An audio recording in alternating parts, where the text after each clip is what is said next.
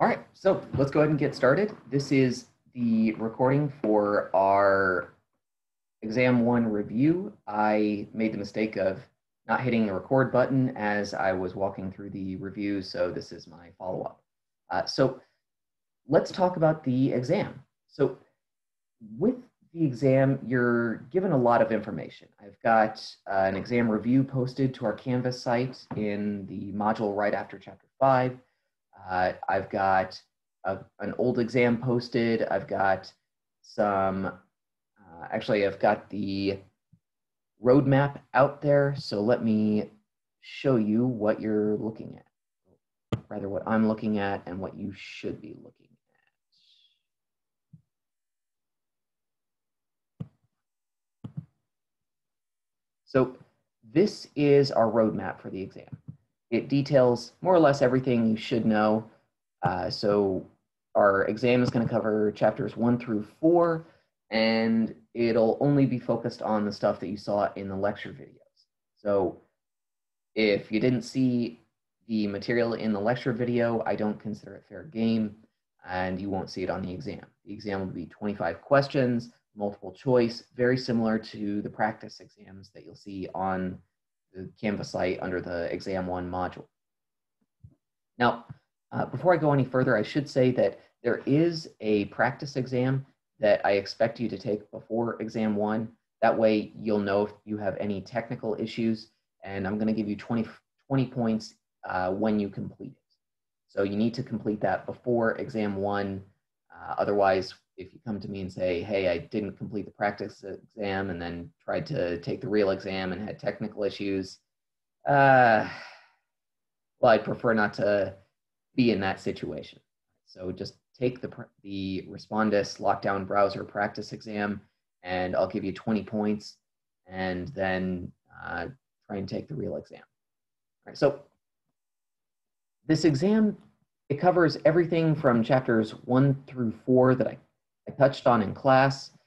So in chapter 1, we have a lot of information on the asset classes, breakdown of the difference between the Fed funds rate and LIBOR, some of the various characteristics of asset classes, how to write an IPS or a prospectus, and then also the firm life cycle and the business cycle. Chapter 2 is primarily about how the markets work. So the primary versus secondary markets. So we talked about IPOs and how a firm goes public. We also talked about the secondary markets, and as a result, talked about the NYSE and the NASDAQ. I introduced some recent trading innovations like high-frequency trading, algorithmic trading, and then we also wrapped up with me discussing margin, shorting, and the risks of international investment, which the big ones are political risk and currency risk or exchange rate risk. So chapter 3 is primarily on orders and indexes. So that's where you got a lot of that, a lot of those questions where I asked you to collect real world information from Morningstar, FinViz, Edgar, Yahoo Finance, etc. So you should know something about the data availability of each of those sites. I won't ask you to collect data directly from those sites, nor will I ask you to use Excel on the exam, but you should know what is available on those sites based on the questions that I asked in the assignment and what I covered in the lecture videos. You should also know the breakdown between discount and full service brokers. Basically, discount brokers, they offer you access to their trading platform, and they give you brokerage reports. You should also know something about the 5 types of orders, so limit buy, limit sell, market, stop loss, stop buy. So what are those orders? How do we use them? I'll talk about that a little later. And then finally, we have price-weighted and value-weighted returns, or indexes. So I'll almost certainly ask you a question that requires you to calculate the, say, the value of a price-weighted index, or the return on a price-weighted index, or the return on a value-weighted index. In chapter 4, that's where we got into returns, and we kind of started to touch on a lot of stuff that is probably or hopefully a little more remedial after you've taken 300. Quite frankly, these first 4 chapters are a lot of remedial material just to make sure I know that everyone's on the same page. The real useful material comes at the start of next week in chapter 5. So in chapter 4, we covered EAR and APR. I touched on IRR in the class, and in your assignment, I asked you to calculate IRR. And then you should also know something about VAR, the Sharpe ratio, and then volatility and variance. So with that being said, I will not ask you a question on risk aversion. It wasn't covered in chapter 4, and I need to update that. So do not waste your time trying to find out anything about risk aversion. I will not ask you a question on that. So why don't I know I didn't get any questions when I was first giving this exam review, so I'll just jump in and talk about the questions that I discussed in the review. So this exam 1 review, that should say without answers. I just worked the questions a little while ago, so let's start with number 1. So you have $20,000 in a brokerage account, and you want to buy as much as you can of Google stock, which trades at $400. Your maintenance margin is 40%. How many shares of Google can you buy? Well, the first thing that you need to realize is that $20,000, that's your own money. That's your equity. That's the amount that you put in. And if you borrow from your broker, you will be able to borrow to the point that your margin, your percentage of your own equity as a portion of total assets, portfolio value, is 40%. So the first thing we need to know to solve this problem is we need to know how much you can borrow from your broker. And the way to determine that is by realizing that margin is just equity over total assets. It's just your own equity, what you put in, so AKA $20,000, divided by the total assets that you have in your brokerage account. Next, to determine the maximum amount that you can, the maximum value of your portfolio, we have the maintenance margin. I mean, this is as much as you can borrow. So what we're going to do is we're going to plug in the maintenance margin and your equity and solve for total assets. And when we do that, we find that your total assets, or the total value in your brokerage account, is $50,000. So this is the maximum amount that you can achieve if you take your $20,000 and borrow from your broker as much as you can. The maximum you're going to be able to accumulate is $50,000 that you can then invest. Now, to determine the number of shares of Google you can buy, you're just going to divide that $50,000 by the price per share of $400, and that'll give you 125 shares. So that's the answer. All right, let's see. Yeah, let's try this one. I went over this one a few minutes ago. So you're currently analyzing the outstanding limit orders of Apple. You want to purchase 400 shares using a market order. What price will you pay for these shares? So you need to understand how to read this material. I went over it in class, but let's go over it again. So this first column, these are the outstanding bids for Apple stock. It essentially says that investors are submitting limit orders that have not been filled. No one's accepted their orders. No one's said, I'm willing to sell my shares for the price that you're willing to pay. Now, these limit orders, they tell us the maximum amount someone is willing to pay to buy a certain number of shares. So in this case, this 119.75, this tells us that that individual is willing to pay no more than 119.75 to buy 100 shares of Apple stock. The second column, the asks, these are the limit sell orders. So for example, an individual or an investor that owns shares, they're willing to sell their shares, but only if that price that they're getting is above or equal to a certain price. So this ask says this investor is willing to sell up to 50 shares, for no less than $120.50.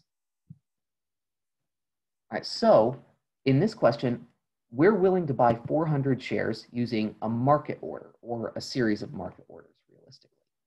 So the way market orders work, if it's a market buy order where you're telling your broker you want to buy 400 shares, what you're really telling them is find the 400 shares that cost the least and buy them on my behalf. So in this case, you're paying $119.80 for the lowest price 300 shares currently available, and then you're paying $119.84 for the next 100 cheapest shares. So the answer here is E. I mean, you're going to pay this price for the first 300 and that price for the next 100. All right, fair enough. Let's go to question 6. So question 6 asks us to, so you are calculating a real interest rate, and you were just informed the rate on a one-year T-bill is 3.5%. You believe there will be a 2% change in the CPI. What is the real rate on your one-year T-bill?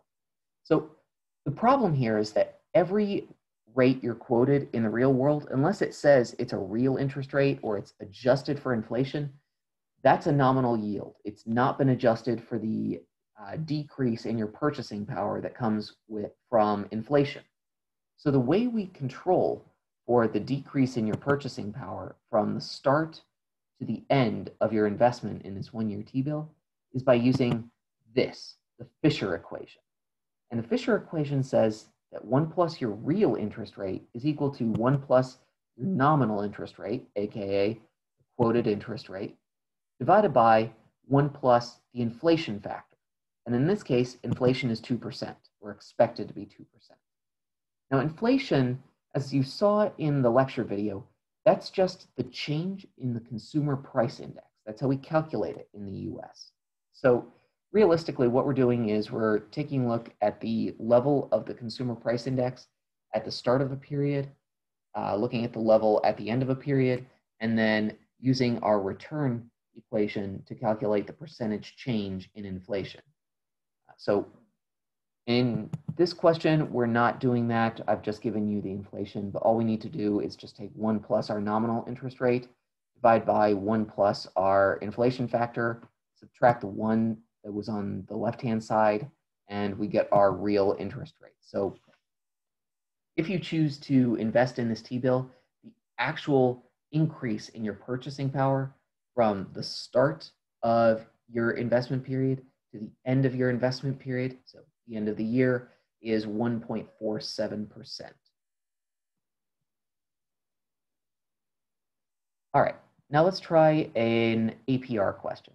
So here I get to, the first time I was giving this review, I tried out some new technology and I think it worked well, but we're about to find out if it works well again. So I'm gonna move over to my webcam, which I have jerry-rigged to some PVC pipe, and that way you can see my calculator. So let's go through question 7. And question 7 says, you're currently being offered a credit card with a 17% APR compounded monthly. What is the effective annual rate on this credit card? So we have 17% APR, and we want to get the EAR. Now, you could solve this using the EAR to APR or APR to EAR equations, but the easier way to do this, the faster way to do this as well, is to use EAR or the ICONV function. So here on your BA2 calculator, which you'll be able to use for the exam, you will need to go to second and then hit the 2 button, which above it says ICONV. And there, I've already entered this information, but let's say it was 5% and I wanted to change it. What I would do is I would hit our interest rate, which in this question is 17%. And then to lock it in, I'm going to hit enter. So notice here, when you hit enter, you'll see the equal sign appear next to the NOM. That means you've locked it in. You need to make sure you have the equal sign. So next, I'm going to hit the up arrow.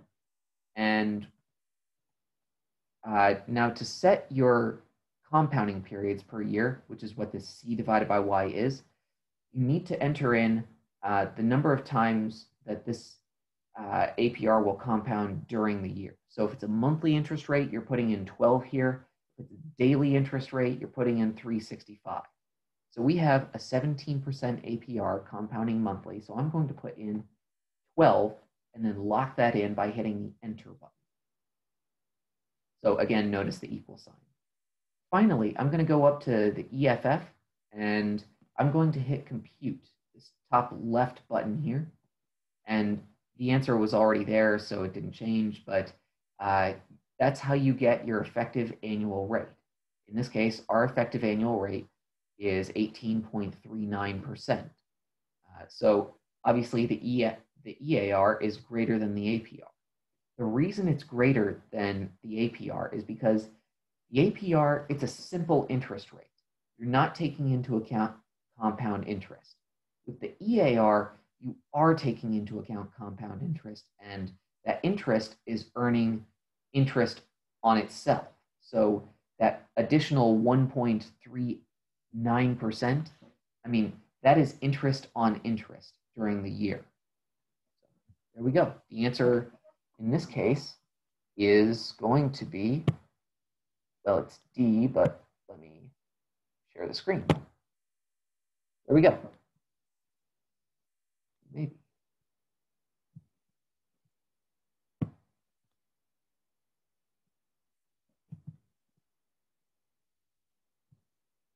I believe I'm sharing the screen.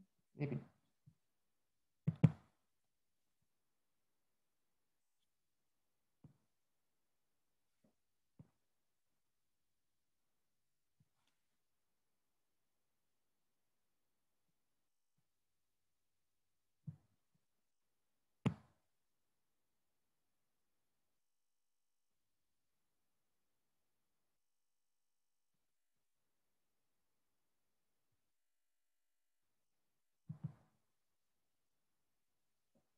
Well, I hope I'm screen sharing. So the answer is D. Okay, next, you own a bond which has a 2 basis point daily interest rate, and you're assuming daily compounding. What is the EAR? So here, this would be one of those questions where you use the time value of money formula. You should just know it by now. That's why I'm not even gonna bother to write it out. It just says the present value, the future value is equal to the present value times the quantity of 1 plus your return to the power of t. Well, your return here is 2 basis points. And to calculate your EAR, so the effective annual rate here, all you're going to do is take 1 plus that 2 basis point daily interest rate and take that to the power of 365 and subtract 1. So here, 1.0002 to the power of 365 minus 1, and I'm getting 7.57%. And I need to correct my grammar on these things. Okay, next question to go over is question 10. You're currently attempting to identify with some degree of certainty the lowest return your portfolio will suffer over the next year. One of the best statistics which will allow us to determine a lower bound on our return would be, so a lot of these are useful statistics, but not for determining a lower bound. So skewness tells us how skewed our distribution is. Kurtosis tells us how fat the tails of our distribution of our return are. PE ratio tells us valuation. Sharpe ratio tells us risk-adjusted return, but only the value at risk actually tells us the lower bound that we could expect if to have. And what the value at risk really says is that if it's a VAR of 0.01, then 1% of the observations are likely to come below that VAR. It's basically a lower bound, a lower threshold. If it's a VAR of 0.05, that means that 5% of the observations in the future will come below that bound, and 95 will be above that bound. All right, next, you're currently analyzing a security which is comprised of a portfolio of other assets. The security has a weighted maturity of 45 days and currently offers a low 2.5% annualized return. The security is most likely A. Well, here we have a portfolio of assets, so it's going to be some kind of managed fund, and it has a weighted maturity of 45 days. This means that it's going to be in the money market. Anything that has a maturity of less than a year is going to be in the money market. And correspondingly, assets in the money market have very low returns. So the correct answer here is a money market mutual fund. These money market mutual funds hold a collection of assets like CDs, T-bills, commercial paper, which is just the short-term debt of companies like Berkshire Hathaway and Apple. Any other short-term asset could be in here, repos, for example. So correct answer is C. Next, we have a historical daily standard deviation question. And so this daily standard deviation is 0.043. What is the annualized standard deviation? So here, it's a classic scale-up question. So the way we solve something like this is by recognizing that we always scale up by the square root of the number of periods over which we're scaling up. So if we're scaling up from monthly to annual, we're going to take the monthly volatility or monthly standard deviation times the square root of 12, because we're scaling up over 12 months from a monthly standard deviation. Here, however, it's a bit trickier because there are, the classic mistake is for people to plug in 365 here, or the square root of 365. That's not the right answer. If you try to do that on the exam, you're going to miss it. The reason the correct answer here is daily volatility times the square root of 252 is because there are 252 trading days during the year. So, obviously every year has 365 days, but you have weekends when the market isn't open, and you also have market holidays like Christmas and New Year's. So in that case, the market is closed. And so if you want to go from a daily return to an annual return, you need to have that reflected in the number of days over which you can actually have a return. So that's 252. So our annual volatility is just our daily volatility times the square root of the number of trading days during the year, and that'll get us 0.6842, or otherwise known as E. All right. Yes, so down here, I do have a question on the value of or the return on an index. So a stock exchange has two stocks. The stocks have the prices below. If this is a price-weighted index, what is the change in the value of the index over year one? All right, so you have these two securities in the index, and we have their prices at two different periods. Now, notice I say that this is a price-weighted index. There are two types of indexes in the market. We have price-weighted and value-weighted. Value-weighted means that you sum up the total market cap of the securities in the index and then compare the change in that total market cap over the period. Price-weighted indexes are a lot more simple. All we're doing is just calculating the average price of the securities on that index. So what this means is that the index value at time period 1 is just the sum of the prices of the stocks at time period 1. So we have two stocks, one with a share price of 25, the other with a share price of 50, and there's two of them, so we're dividing by 2 and getting the average share price of 37.5. That's our index value at time period 1. Our index value at time period 2 is just our price of A plus our price of B, 30 and 55, divided by 2, and that'll get us an average share price of 42.5. And then to calculate the return on the index, all we're doing is just using our basic return formula, that thing that I said, if you don't know how to do it on the exam, you're gonna fail the exam. Yeah, so all we're doing is just taking the price at the end minus the price at the beginning, all divided by the price at the beginning. And that'll get us our 13.33%. And we're done. QED.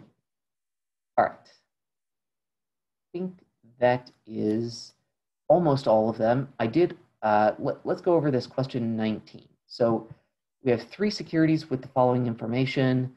We have some excess returns on these 3 stocks, and we have some volatility numbers on these 3 stocks.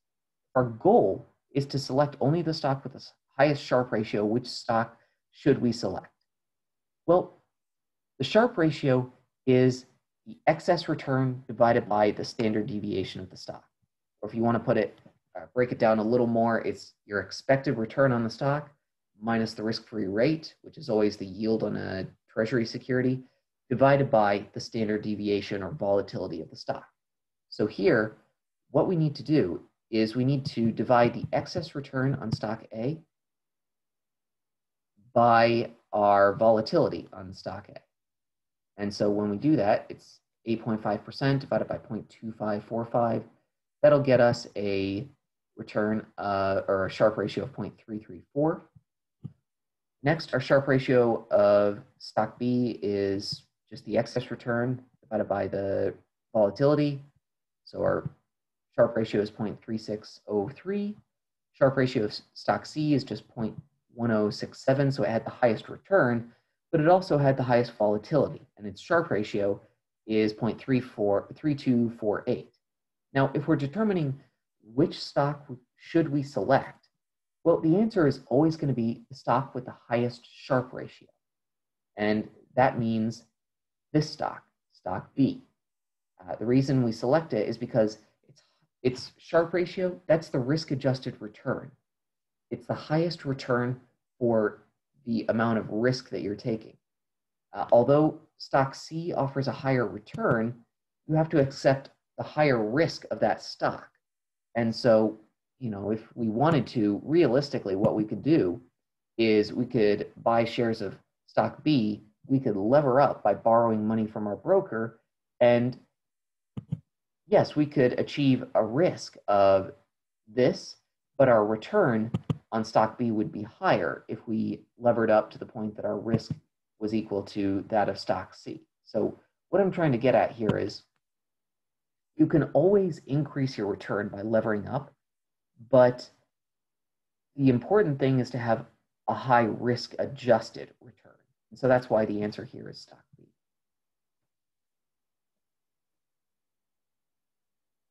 All right, so with that, I think I'll wrap up. And if you do have any questions, please feel free to reach out to me. And I suppose that's all I've got. So thank you very much.